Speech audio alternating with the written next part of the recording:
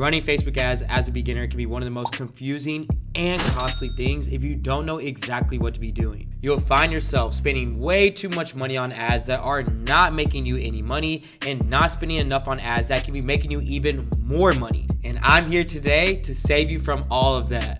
We're saved! We're saved! Now, all you have to do is pay attention, because by the end of this video, you'll be able to set up and profitably run your Facebook ads from scratch, even if you have zero experience. Hey, I have something special for you guys, because we're gonna be going absolutely crazy in this video. So make sure to smash that like button, get this video to 2,000 likes so I can give you my 6-figure ad ammunition sheet to break down everything that you need to know and remember while running your ads, plus 5 winning products that you could be selling today. I'll be putting the link of this down in the description once this video reaches 2,000 likes to help you take off with your online business. And you guys already know that each and every single week I give out a free one-on-one consulting call to help one lucky winner streamline their success and get all of their questions answered. If you want to win this week, make sure to smash that like button down below, and in the comment section down below, comment the word dropship with your biggest takeaway from this video. And I'll be announcing the winner from last week somewhere inside this video, so make sure to stay tuned the entire way. Without further ado, let's go ahead and get right into it.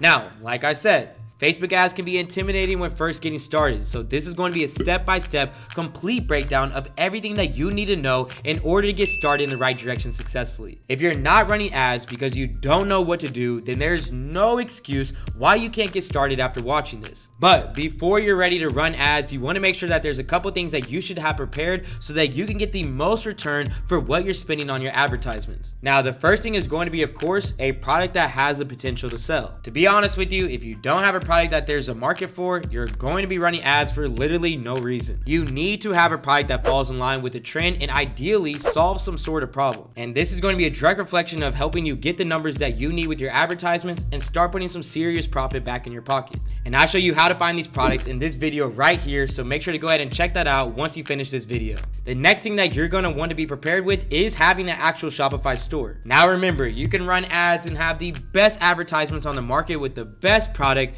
but if your customers are coming to a store that looks like a mess, you'll be running ads for no reason. Every single thing is intertwined when it comes to dropshipping and are all going to play a role in how well your ads are doing for you and whether you're making money or not making money from running them. And you know me, I got you covered. If you need to start a new Shopify store, you can click the link down in my description. That's going to give you an absolute free trial with no credit card required, and your next 3 months with your Shopify store only costing you $1 single.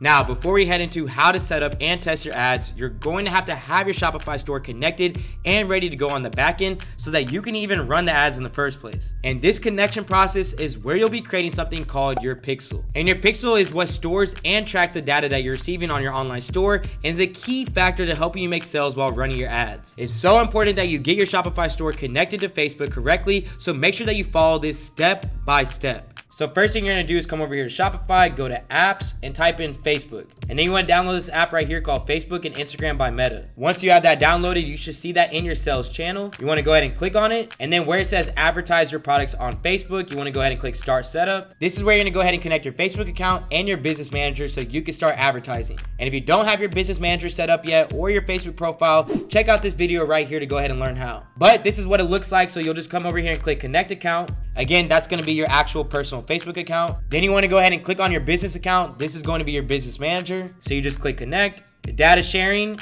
you want to make this maximum. So you may be seeing conservative, enhanced. I recommend definitely doing maximum. And then this is where you want to go ahead and connect your pixel. So once you go ahead and do that, you click connect, terms and conditions, I agree, and then just submit for review and you're good to go. Facebook has changed with how you connect your pixel from last year, so make sure to go ahead and rewatch that section again. Now that you have everything connected, you're ready to start running your ads, and this is where things are about to get interesting. The key to running ads is to get as much data as possible without spending a ton of money. And the way that I like to do that, and I suggest that you do it too, is something called creative testing. Now, you probably heard all these different gurus across all YouTube tell you just go find a winning product and just go randomly just test it out. Well, you have to understand that Facebook ads is a bidding auction, and the only way that you can win the bid is by having a stronger creative, which means that success and profit that you're looking for with your online store is going to be a direct correlation of how well your advertisement is doing. So your creative and advertisement is everything. Creative testing is a testing strategy that allows allows you to test out different thumbnails and different videos against each other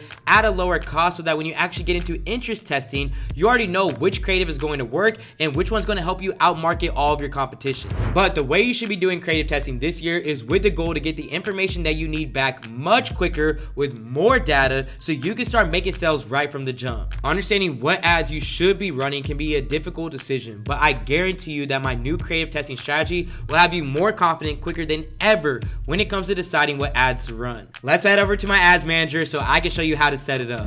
When you're on your ads manager, the first thing you're going to want to do is set up your columns, which is going to allow you to read your data accurately and efficiently. Let's set up the columns real quick and go over which each column is going to mean to you. So the first thing you want to do is hit this little down button right here. You want to go to customize columns, and then you want to take all of this out. So take every single thing out. And the first thing you want to do is do reach, which is telling you how many times your ad has reached a specific person. Then you want to do impressions, which is how many times that certain person has seen your advertisement. Then you want to do video average play time to see how long people are actually watching your video. Videos played at 95% to see who's watching your video the entire way through. And then here comes some important ones. You want to do quality ranking, engagement ranking, and conversion ranking. This is going to basically tell you how well your advertisement's doing against other people who are selling the exact same product. Then you want to come over here to cost per click and cost per link click, telling you how much it's costing for somebody to click on your advertisement, and then how much it's costing for somebody to click on your website. Click-through rate, link click, letting you know a percentage of people who saw your advertisement and actually clicked to watch it. CPM, or cost per 1,000 impressions, to see how much it's costing for you to get somebody to see your advertisement. And now we're going to the back end. So we're going to go ahead and do link clicks. We're going to do cost per add to cart and then add to cart total. And you can uncheck both of these. Checkouts initiated cost and total, uncheck both of those. Purchased,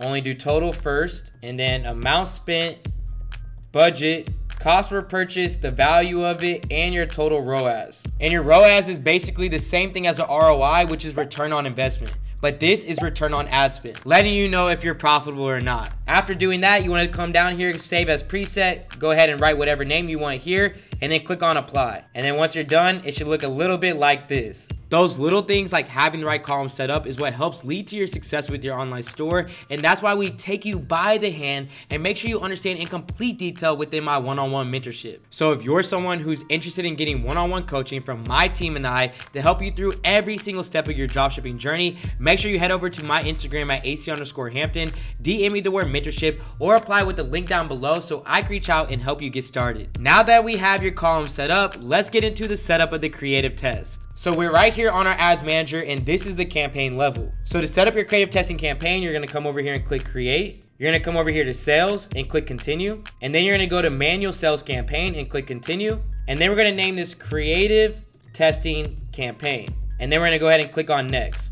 And right here, we're going to go ahead and set up the first advertisement that we want to work with. So I'm just going to name this creative 1. As you scroll down, you already see my pixel set up and my conversion event being purchased. That's exactly how yours should be looking as well. Scroll down, you want to go ahead and turn this to $40. Are you actually going to spend $40? No, you're not, but I'll get into that in a second. You want to go ahead and set this up for the following night at midnight. For locations, you want to do your top 5 countries: United States, United Kingdom, Australia, Canada, and New Zealand. So I'm going to go ahead and enter that real quick. And when you're finished, it should look something like this. You want to do age as 21 through 65.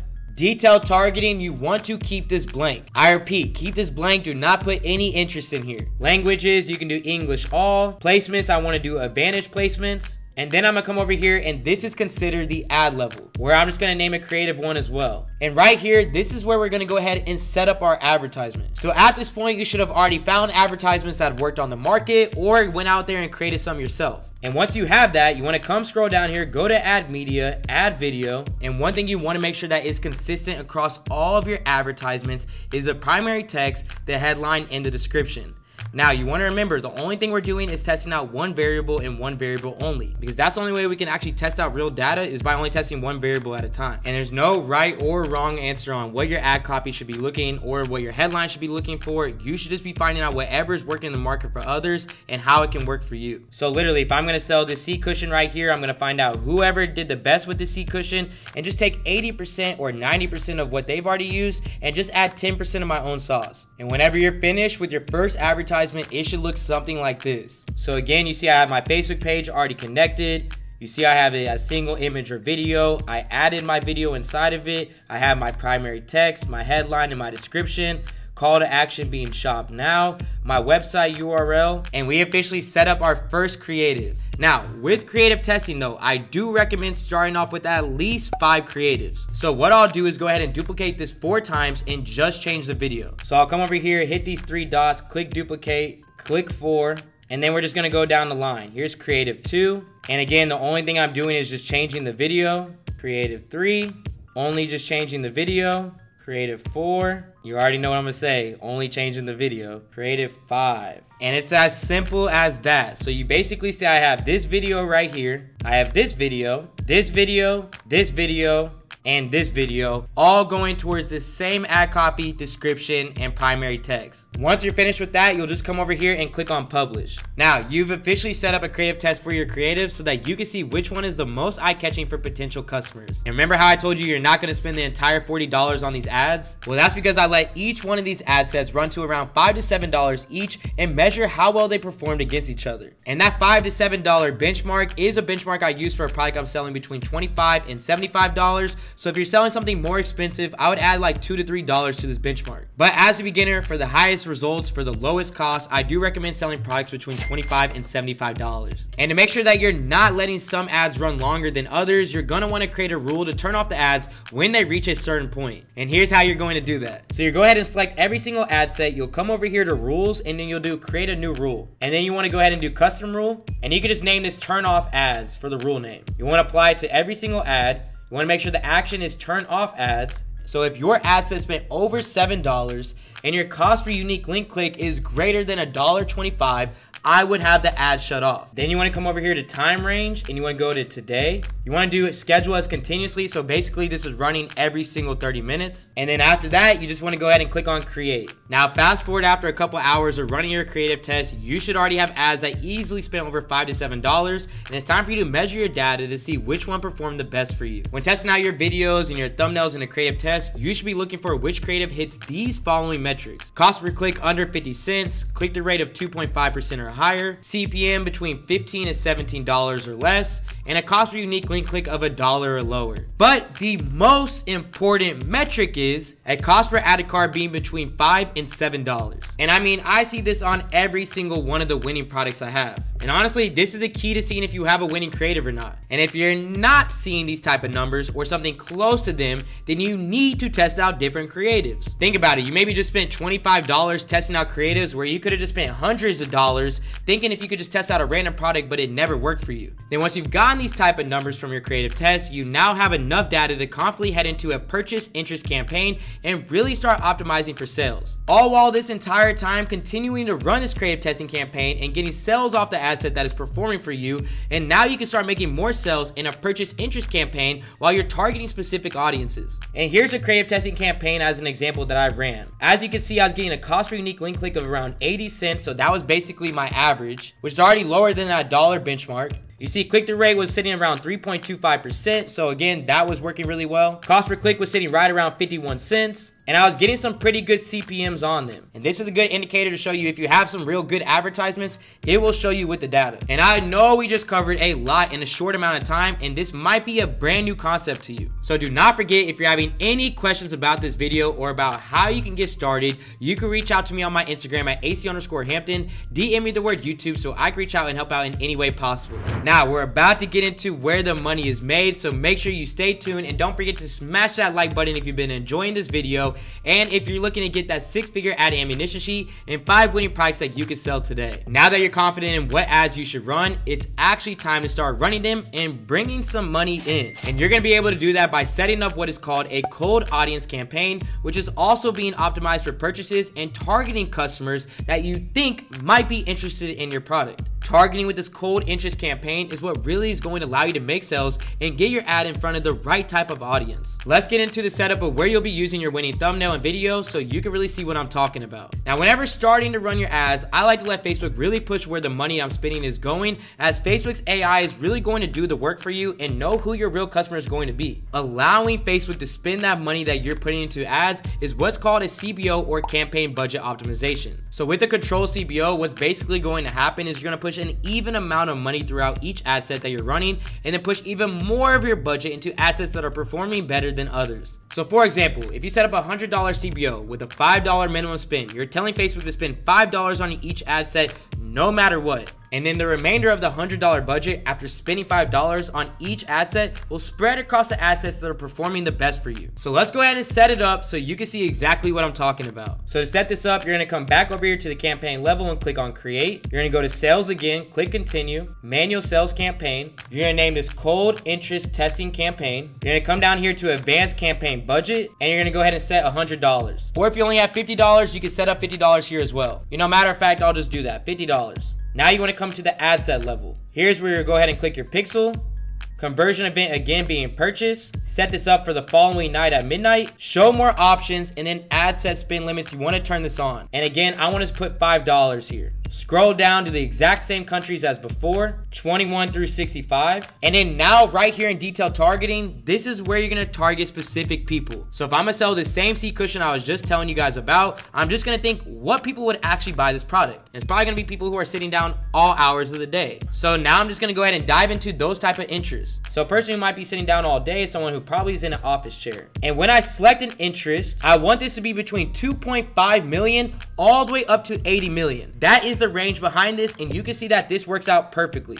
And you only want to put one interest in each ad set. So once you pick the interest, you want to copy it and then paste it on the ad set name. Scroll down, you want to do languages, you want to go ahead and do English, advantage placements like before, and then this is where you're going to put your winning creative that's done the best for you. So then after choosing your first interest, you're going to duplicate this 4 times if you're doing a $50 budget, or 9 times at a $100 budget. So because this one is a $50 budget, I'll come over here and click duplicate, and I'll do 4 copies. And the only thing I'm going to do here is just choose different interests. And I can do this by suggestions, or I can just type in a brand new interest. I'm gonna go ahead and finish this real quick.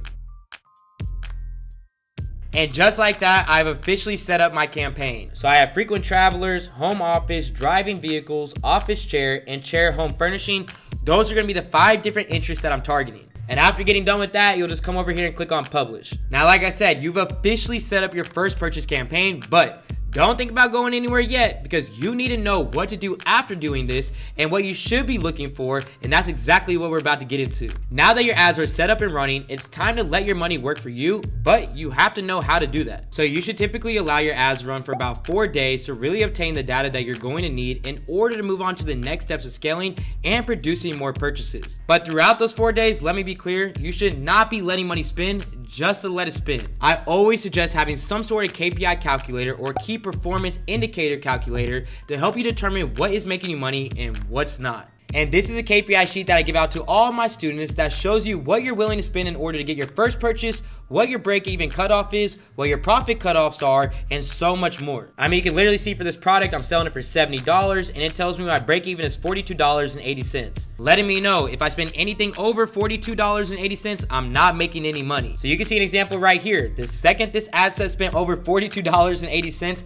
it was not going to stay on at all. And the same thing for the other ad set under that. Literally, the second something goes over my break-even, I'm not spending a single dollar past it. You always have to cut what it's not producing for you so that you can put your money in the right area. And as you're getting started, reading and understanding your data is going to be a challenge, but as long as you keep practicing and allowing yourself to be a beginner and soak up all the information that you're seeing, you'll continue to get better and continue to make more and more money. There's honestly so much information out there when it comes to running ads, but my best advice to you is find a strategy that makes the most sense for you and just stick with it. And then continue to keep learning and testing so that you're not confused by trying to mix 3 to 4 different strategies together. And don't think I was about to hop off this video without telling you one of the biggest things that stop beginner dropshippers from even getting started with advertising. And that's the fear of being restricted or disabled, and you might even be one of those people. But with problems, we're always working to find solutions for you all. A lot of the time, advertising accounts get restricted because beginners are trying to learn how to dropship,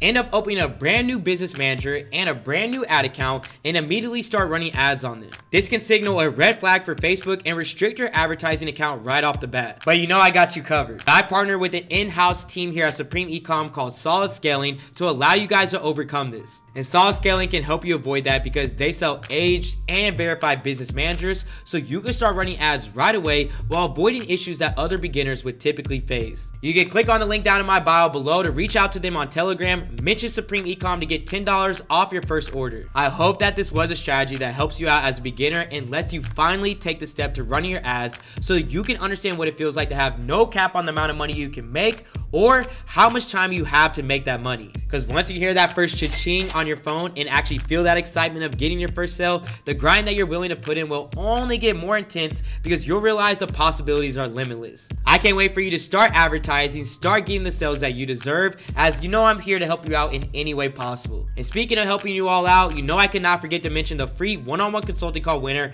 from last week's video. And the winner from last week's video is Malty Keel.